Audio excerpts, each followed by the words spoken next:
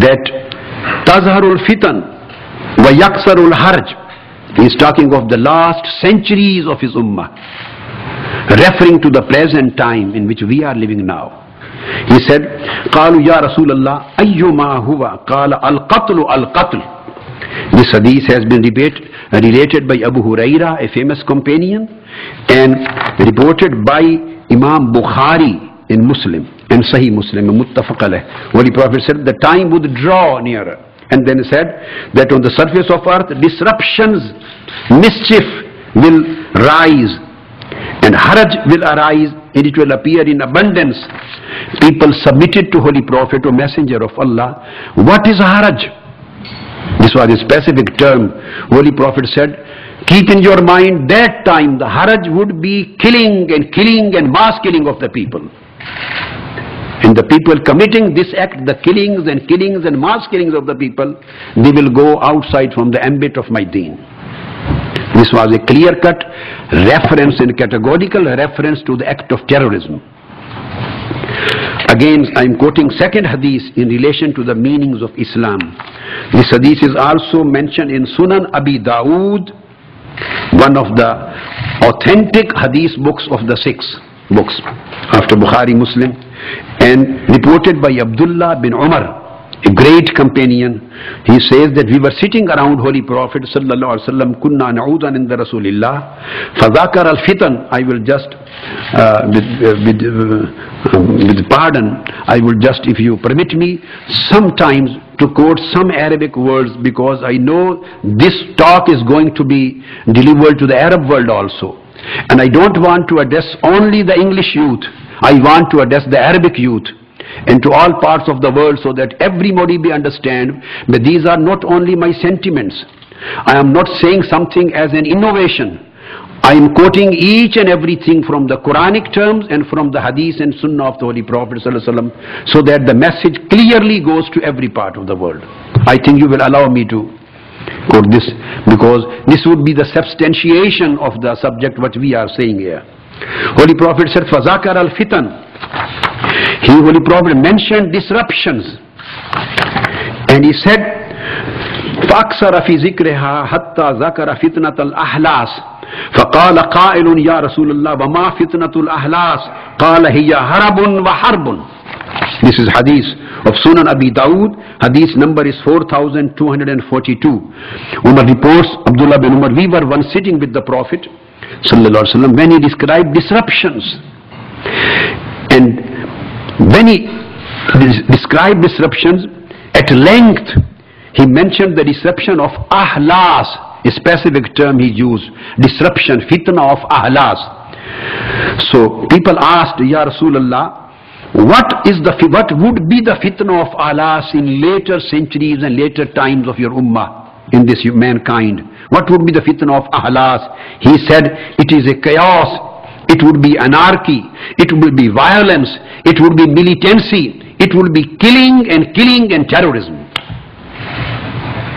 I am quoting the numbers of hadith from authentic texts of the hadith of Holy Prophet ﷺ, which were delivered 15 centuries before our time. Nothing which I will deliver today is an innovated thing or just an ijtihad which I have derived just directly as an interpretation. I am quoting the texts of Holy Prophet. If anybody believes in the text of the traditions of Holy Prophet, if anybody claims to be a believer of the text of Quran, he should go and study all these texts and references and find it out through this fatwa. If anything has been quoted wrongly, or if anything has been interpreted wrongly, and if whatever I will quote today is correct in its text as well as in its interpretation and explanation, then they have to rethink 100 times that the track which they have adopted, or the line which they have been pushed by brainwashing, whether they are going to paradise or they are going to have a deal of hellfire. So this was what Holy Prophet ﷺ declared, that would be the violence and mass killing would be the greatest disruption in the history of last time. Next very important aspect of this edict is, many scholars I know they have already condemned that act of terrorism. This is not a new act of condemnation. It has been condemned. But there would be two main differences between those condemnations and the condemnation which this fatwa contains with. Number one, either some people condemn it with ifs and buts.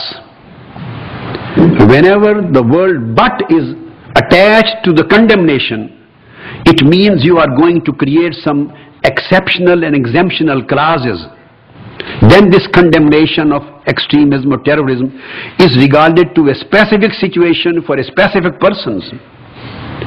So most of condemnation lack absolute and comprehensive and unconditional and unqualified condemnation was lacking, except a few.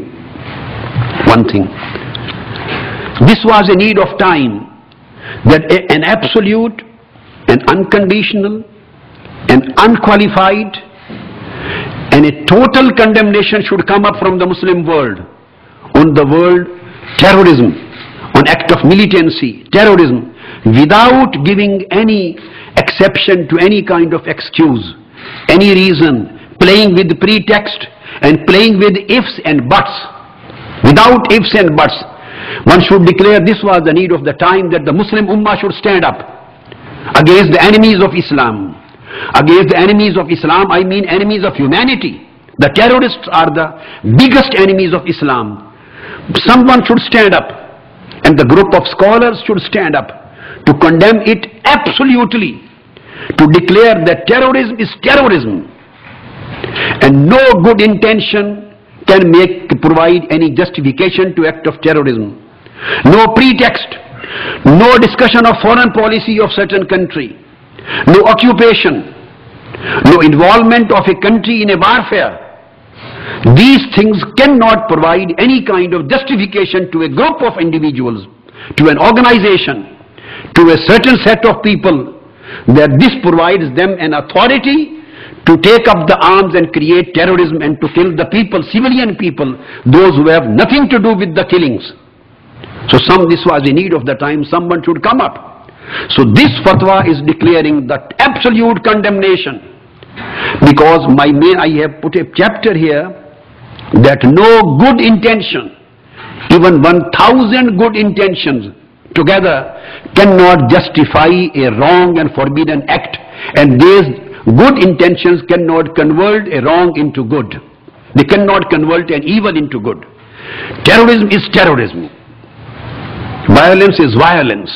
It has no place in Islamic teachings, and no justification can be provided to it on the basis of any kind of excuses or ifs or buts.